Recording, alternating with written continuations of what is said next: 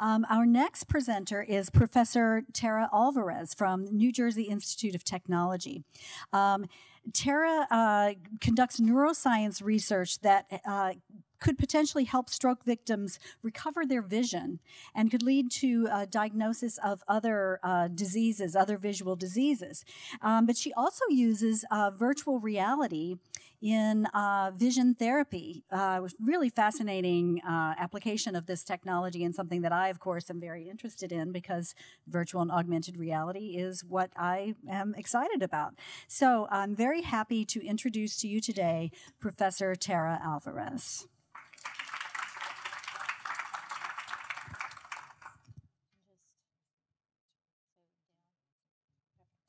So my name is Tara. I'm also born and raised in New Jersey. I feel that Kristen and I are long-lost cousins because I'm also a biomedical engineer.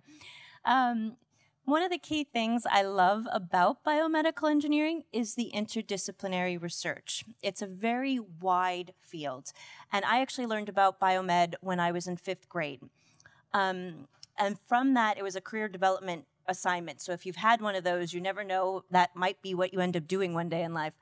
But as I was in high school, I started exploring lots of different areas. And some of the other areas I was interested in was medicine, specifically pediatrics, working with kids, as well as computer programming, and also physical and occupational therapy. So what I decided to do is blend them all together, and that's actually what I'm doing now, about 30 years later. So this is a bunch of patents, because one of the key things that the work that we're doing is, if we really want to make an impact in people, one of the things I've learned is that although I'm trained actually here at Rutgers as a classical scientist, and then I went off and became the director of a laboratory, if I really wanted the things that we are doing to make an impact on people, becoming an entrepreneur is a really key component of that. So we actually, some of my former students who are now the CEO and CTO, Chief Executive and Chief Technical Officer, we started our own company about a year ago, and these are some of the patents we have. So what is the core problem that we're studying? So when I was in high school, similar to where you guys are, I wanted to make a difference in people's lives. And that continued when I was an undergraduate as well as a graduate student. So really think deeply as to what you want to do. And for me, that was making a difference in people's lives. My undergraduate degree is actually electrical engineering. So I was very interested in how the nervous system works. Specifically, I was interested in how we bring in visual information. And you might want to think about what it's like if you don't have good vision.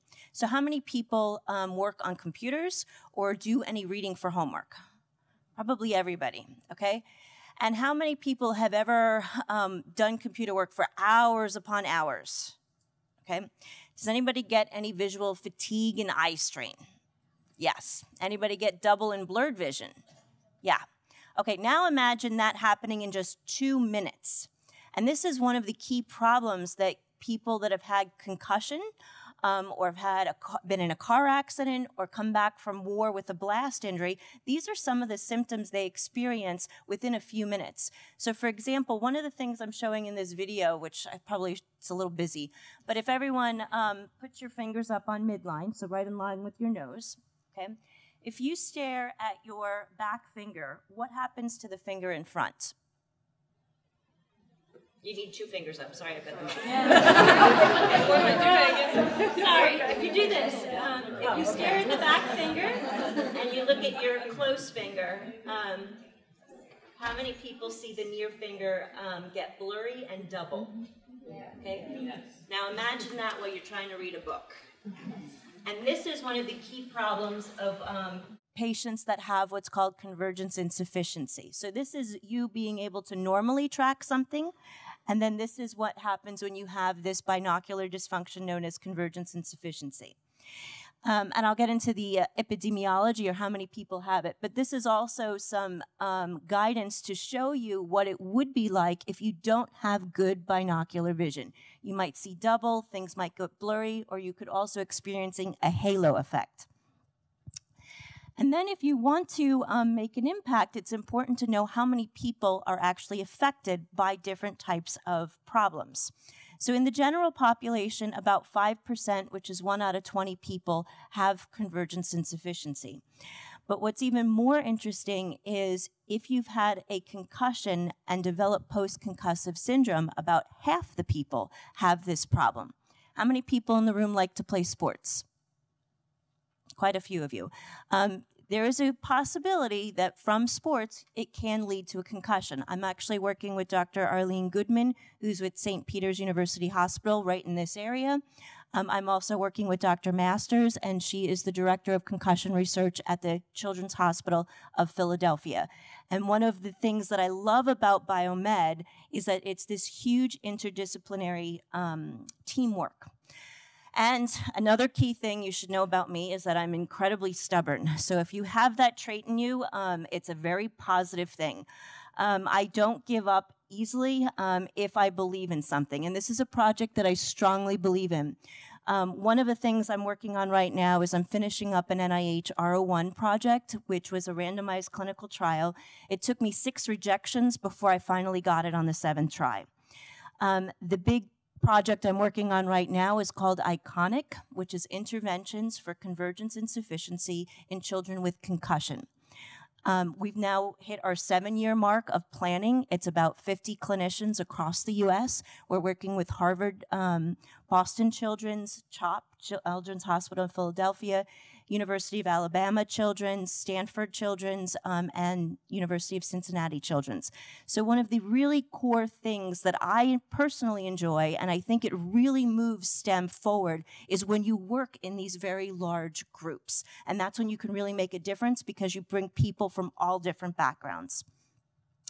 So one of the key things that we're doing with our company is we know that we have this therapy. It's called vision therapy. And how many people know somebody or yourself have gone through some form of physical or occupational therapy?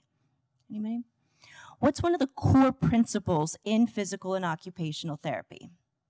Anybody want to take a guess? It's repetitive motions over and over and over again. That's one of the core underlying ways in which we rehabilitate people. However, if you do anything over and over and over and over again, it's going to get boring, okay?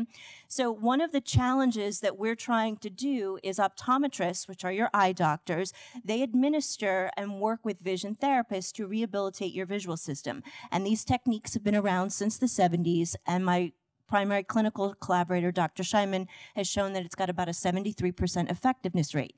However, it gets quite boring. So one of the things that we are trying to do is to make this more fun and exciting. And we're going to be doing that through virtual reality gaming. Okay, so this is actually a picture of my daughter. What we do is we take some baseline measurements, okay? Then we're going to do virtual reality vision therapy. How many people like to play video games? Okay, so I have 2 kids, and both of them easily play video games. If anything, I've got to get them to slow down a little bit. But in essence, what we're trying to do is take something that kids already like to do, which is gaming, and actually put the vision therapy into the game. So they don't even realize that they're being rehabilitated, they're just playing a game. And then we're going to repeat, this is Dr. Scheinman, our measurements and see how the after measurements compare to our baseline.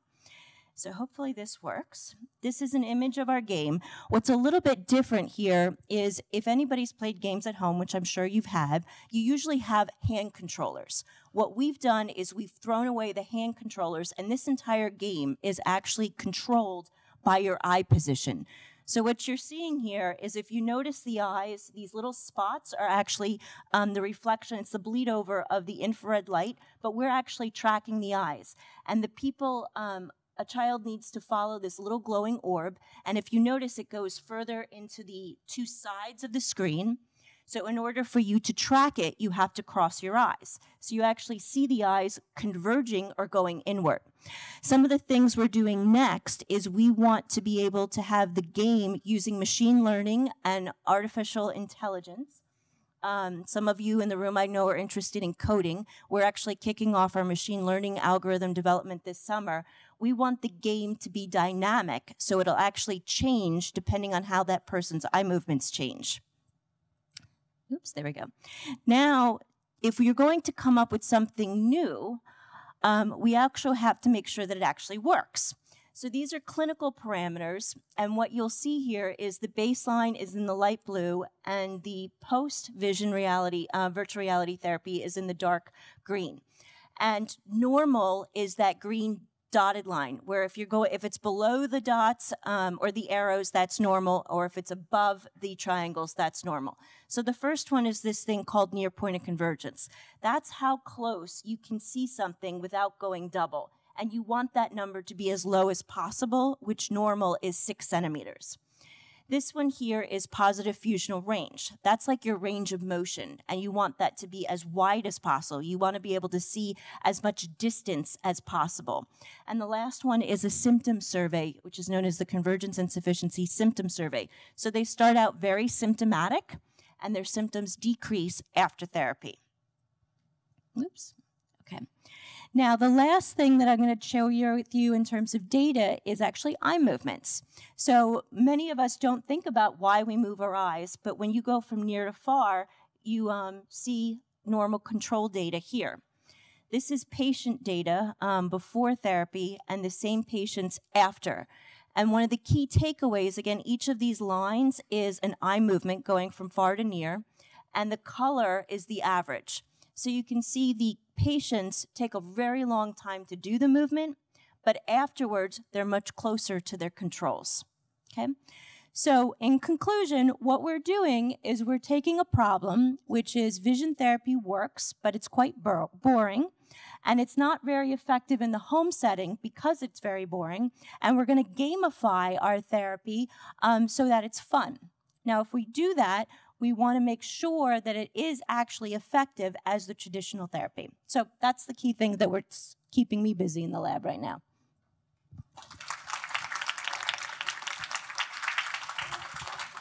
Was there something that inspired you or made you want to make the video game for kids? I mean, therapy, I guess. So it's a great question. For as long as I can remember, I've wanted to make a difference in people's lives, okay? The gaming actually came out of us working with our computer science department. Within NJIT, we actually have in Comp Sci a game designing department. So as we were doing these, so my initial work about 5 years ago is actually studying how the brain changes as a result of that therapy. And I didn't bring any of that data with me. But one of the key things I know is that the brain is changing. However, if you don't do the therapy, just like if you can have the most miraculous drug, if you don't take it, it's not going to do anything because you're not doing it. So patient compliance, which is getting people to actually do the therapy, is critical. And that's a core problem. So as I was thinking, and I've got 2 kids, like I mentioned, they play games often. My son, even more so. So I was thinking, like, how can I get vision therapy to be more fun? And it was playing video games with my kids that I said, this might be a great medium to do it. But it's an excellent question. One last quick question. Anyone who has not yet asked a question? Okay, so very quick.